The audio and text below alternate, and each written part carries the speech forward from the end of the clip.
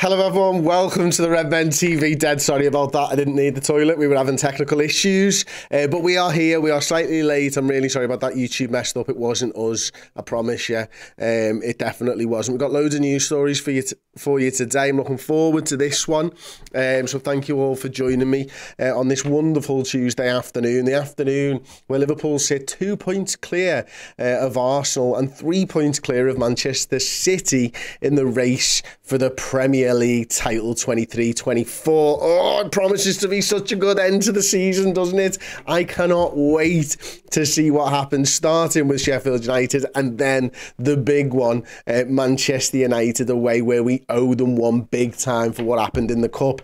And if you want to join us the entire way, then you can do. Please indulge me. Let me talk to you about redmenplus.com, because we've got an incredible offer for you. We're doing 50% off a yearly captain subscription. We're never late to streams on redmenplus.com because it's our own thing. YouTube never messes us up. It's our own thing. We release all of our shows as podcasts and videos.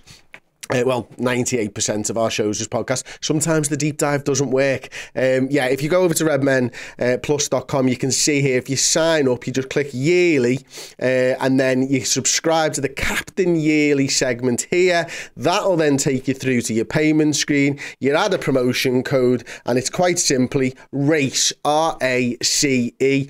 You apply it there. It then drops your price down to $34.99 for a full year of Redmen Plus goodness. That will get you all the documentaries that we produce, all the past documentaries that you produce. It'll get you all the content around the running and the race for Liverpool's 20th Premier League title. It'll give you everything on the run for Europa League this season as well. It'll get you all of the new manager chat as well, of which there will be plenty in today's show, but also later on today, because I'm back with Josh Williams for a deep dive at 3 o'clock-ish, no, 3:40-ish normally for the deep dive, I think.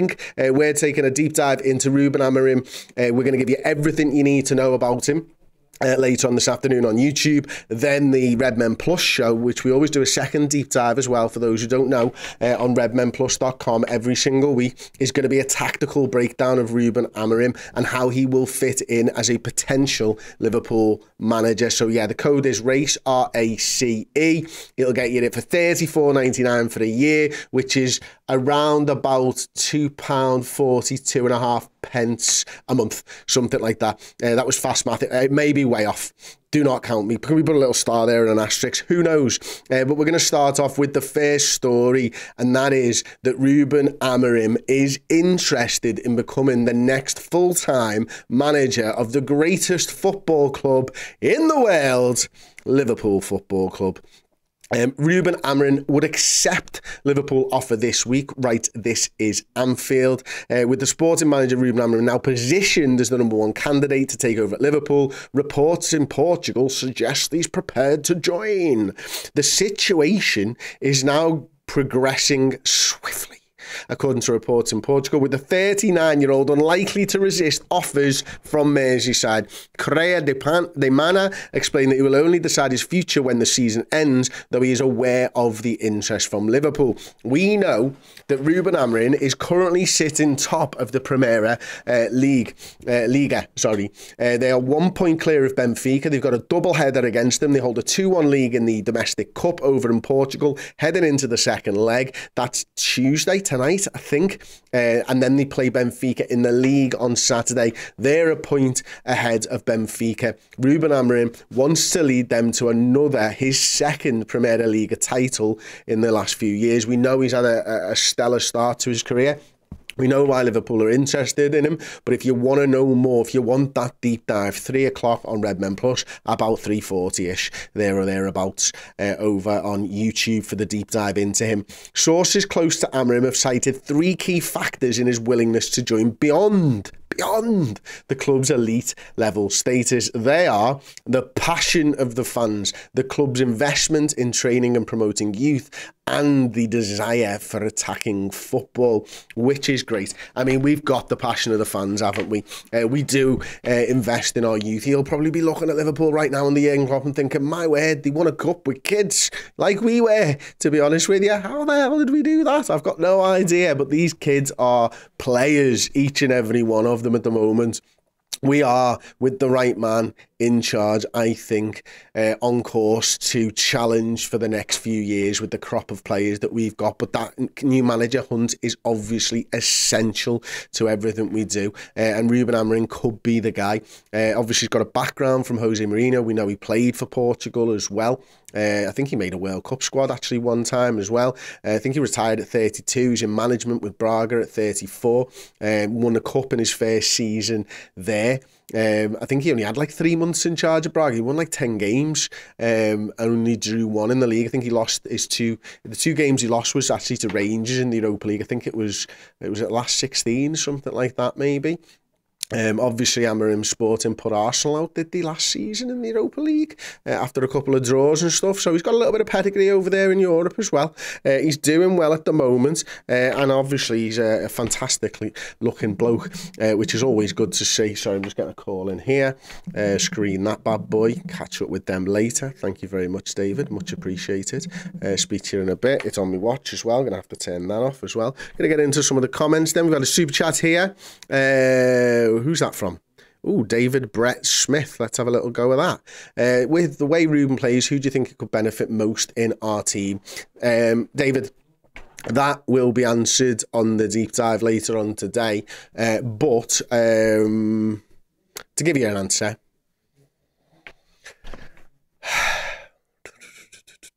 it's an interesting one. That's a very tough question, actually. I think in terms of where we are this season, it might be someone like an Andy Robertson because he'll be able to get back to his best. But with the age of him and stuff like that, it's probably not the sexy answer. But I think the big benefit in what we've been asking our left back to do this season and what Amorim's wing backs do could really, really benefit him. I also think Mo Salah might get in front of goal a little bit more in the tactical setup of Ruben Amorim because he plays more in the half space and more in front of the goal than out on the wing and stuff. And actually we saw a little bit of that the weekend just gone where obviously Salah had 12 shots and I think he played slightly more inside instead of outside. So yeah, that hopefully that answers your question, mate. Tony Horse says, I trust Edwards to appoint the right candidate, whoever that might be. Absolutely. If it's Amorim and he plays 3 centre-backs, could Diaz be left wing-back? Really attacking that, though? Oh, it would be. Absolutely would be. It's interesting. He's definitely got the legs to do it. I mean, it's a very, very tough position to play in football, as I'm sure you're aware. Okay, we'll move on then.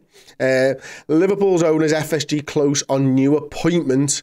So there we go. Liverpool owners, Fenway Sports Group, are close to appointing Benfica technical director Pedro Marques as part of the new look football operation.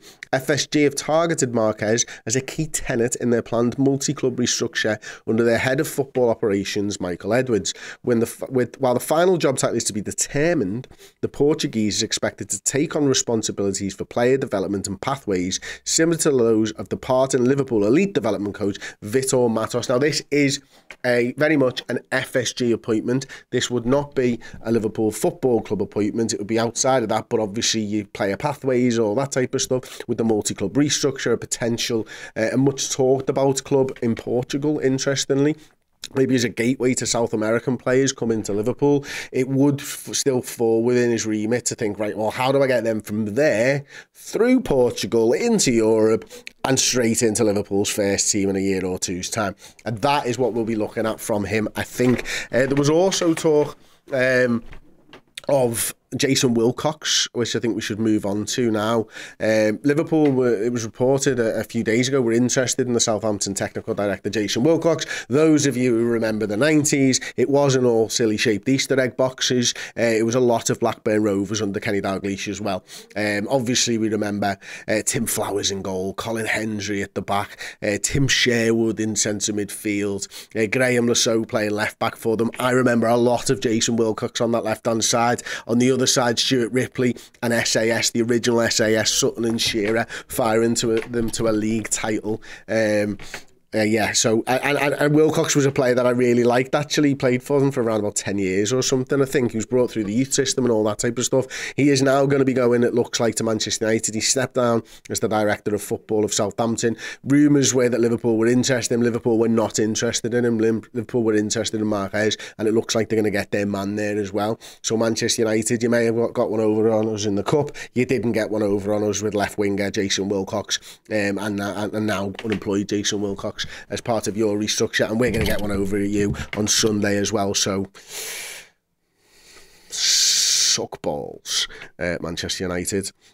Let's call it a random one. Would you take Nori or Estupinan as a new left back? I like Estupinan, I really do. I think he's a really good player. Yeah, I like them both, actually, to be honest with you. And again, I think if we were looking at maybe sort of a Ruben Amorim, then maybe there's a player like that, a little bit more space for them to be a little bit more expressive and on the front foot and stuff like that. Deno's Stuart Ripley, bloody great player. He really was, man. I really liked that side. I really did.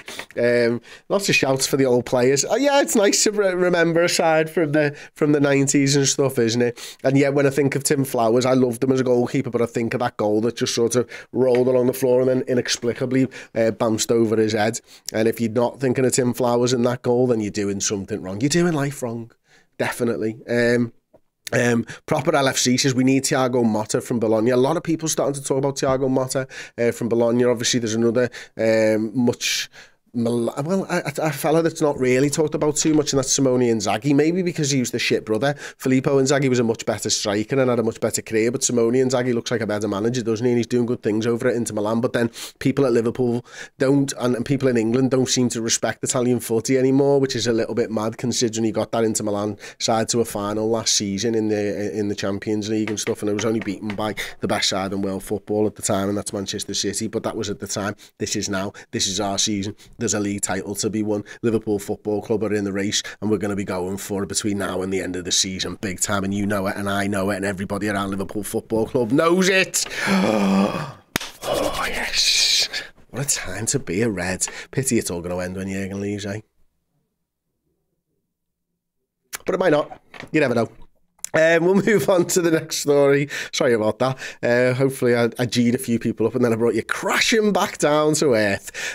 Talking about crashing back down to earth, here's a story that's got no legs whatsoever. Liverpool are interested, apparently, in Dean Huijsen from Juventus, the 18-year-old centre-half. La Gazzetta dello Sport are claiming the Reds are preparing a real offensive to lure the youngster. He was valued at around €30 million by the old lady of Turin. Today, the renowned Italian source have provided an update on the story and revealed that Liverpool will submit an offer worth £25.6 million to secure Huijsen. The 18-year-old is currently on loan with Roma, has made 13 appearances for the Giallorossi, if that's how you say that. The Milan-based news outlet have mentioned that Roma have made inquiries about renewing the loan, but Liverpool are going to try and tempt them with an offer of £25.6 million, with Leipzig, Newcastle United and Borussia Dortmund also going to try their luck with similar proposals. Now, a quick look at Dean Huijsen. He looks very, very young, is the first thing that springs to mind here. You can see there, I mean, I can't grow a beard, but I'm 41. This lad can't grow a beard because he's not gone through puberty yet. There's a difference. One is down to me dad. Yours is age. Anyway, he's 1.97 metres, and if you are wondering, that is 6'4.5". Maybe edge it over 6.46 maybe. Who knows? I did check it before on Google, but I'm not 100% sure now. He's both-footed. He plays both sides of the centre-back. He would absolutely fit Liverpool, but Liverpool don't have a manager, and therefore Liverpool aren't going to be signing any players or linked to any players properly until we've got a manager in place. Why is that, you ask? Well, it's blindingly obvious to everybody. Every Liverpool fan, if he gave a little modicum of thought to it, would understand that a new manager is going to come in. He may not have the final say on who Liverpool are to sign because of the way that the structure of the football club is getting changed now that Jurgen Klopp is going to be leaving. But I think everybody, as I say, with a modicum of a brain cell would probably be able to look at it and go, the manager's going to come in and go, I play this formation. Therefore, I need this player because we don't have them. For example, Amorim plays 3 at the back. We don't really have 3 centre-halves. Well, we do. We've got Kwanzaa, we've got Konate, and we've got Virgil van Dijk, but that is literally it. Matip's contract is over at the end of the year. This one might make sense in that regard, but might you want someone who favours his left foot? So who knows? I don't know exactly. We're going to be talking about an attacker midfielder later. Well, if you play a 2-man midfield, are you going to need an attacker midfielder? Because we've got loads and loads of midfielders already. So I think it is pointless talking about these transfers. I really do, but they're in the news and everybody likes us to talk about them, so I'm going to talk about them. Dean Donny Huijsen for 25.6 million. It's not going to happen before a manager comes in. We may have an interest, a long-standing interest in him, of course, and the players, the people in charge of transfers at Liverpool Football Club will probably be looking around going, these are the guys that we need to have lined up in case the manager comes in and says, I want a centre-half. That makes perfect sense, but don't expect a bid from Liverpool Football Club. A, the transfer window's not open, and B, we don't have a manager in charge. Anyway, I'm sure that one's going to come through.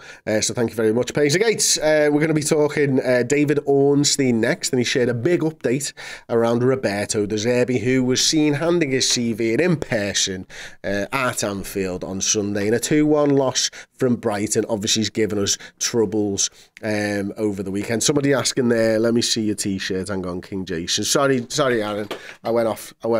It's Wataru Endo, or Super Wataru. It's a belter. I absolutely love it. As a big Nintendo fan, in fact, I was playing Tears of the Kingdom late last night. I refused to finish that game. I just want to go around and get all the shrines done before I do, and I reckon I've got about 15 shrines. I think there's 152. I'm there and thereabouts. The shrine hunt, I should say, is ongoing, and at this point, fucking long, because I refuse to use cheat maps. But yeah, you can get that from redmenmerch.com. It's Wataru Endo. He is Super Wataru. We love him to bits. Thank you very much. Ellie McDowell, who says, I love your shirt, Chris. Yeah, anyway, back to Roberto De Zerbi. Much appreciated for the indulgence once again.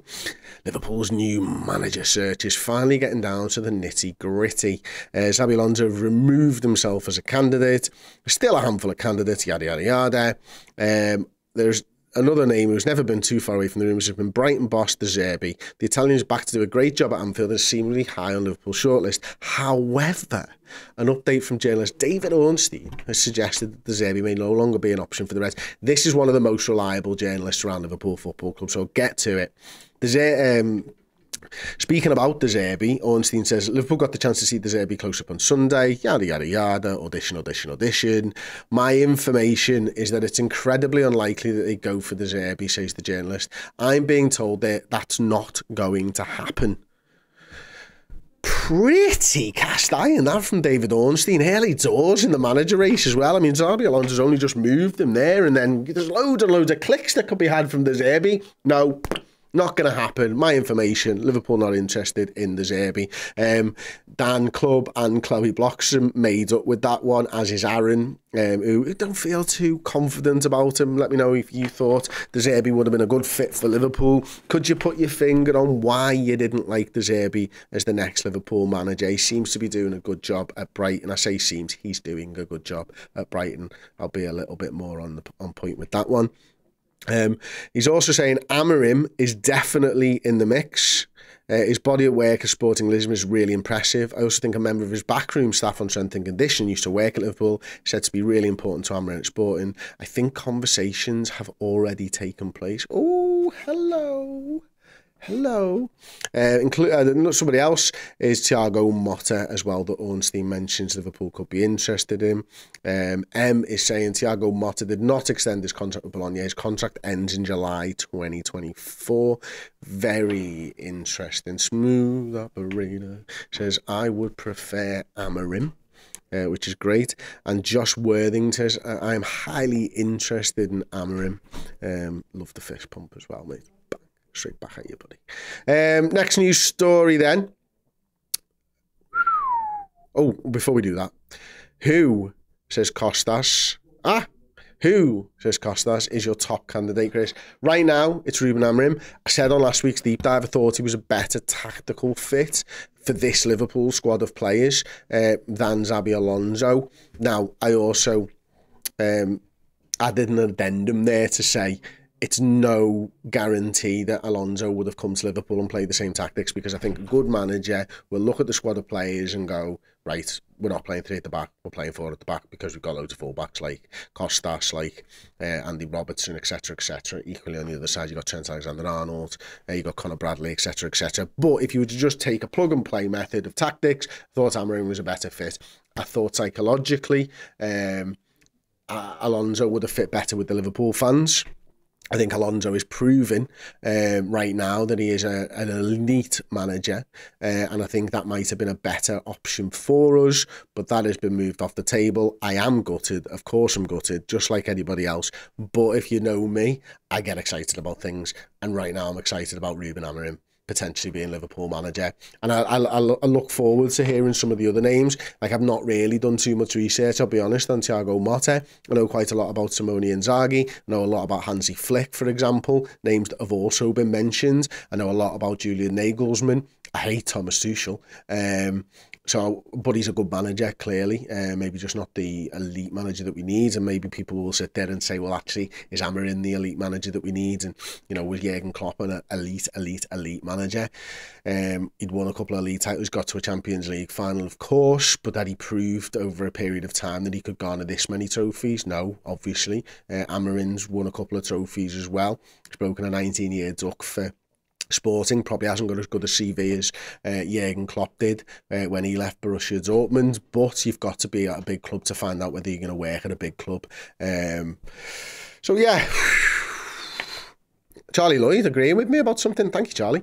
Yeah, agree. Cropperidge played a 4-2-3-1 at Dortmund, days at Liverpool. Amorim should apply his philosophy and principles to 4-3-3, which fits our squad so well. It does, Charlie. It really could do.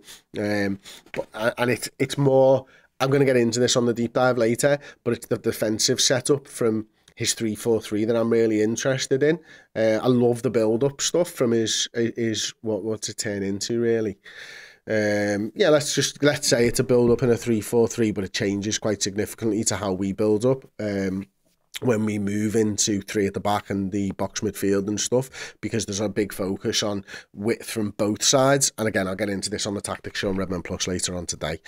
Look forward to that one. Next news story, you'll be gutted to find out. It doesn't matter who's going to be the referee, really, because you'll be gutted regardless. But the referee and VAR has been appointed for Manchester United. Anthony Taylor, who is supposedly the best of a bad bunch. He will be at Old Trafford on Sunday. He's from Greater Manchester. That's interesting. Apparently he's an Altrincham fan, but he's from Greater Manchester. Only won 1 game of the 4, that he is refereed this season. It was the New Year's Day drubbing of Newcastle United.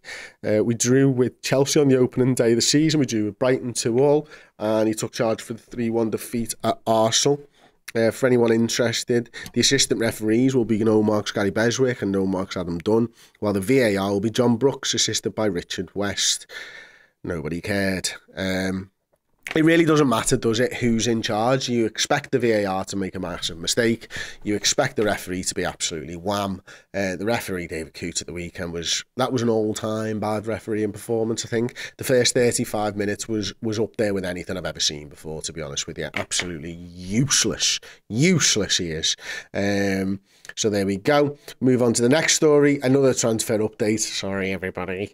Liverpool joined Premier League rivals in £47 million transfer battle to sign the new Gabriel Jesus. Wolf would have been much more interesting to have left the word new out there and just we're interested in signing Gabby Jesus. No, thank you. Palmeiras wonderkid Louis Guilherme is attracting lots of attention and could follow Endrick's footsteps by leaving the Brazilian club for a major European side. Endrick, of course, will be going to Real Madrid.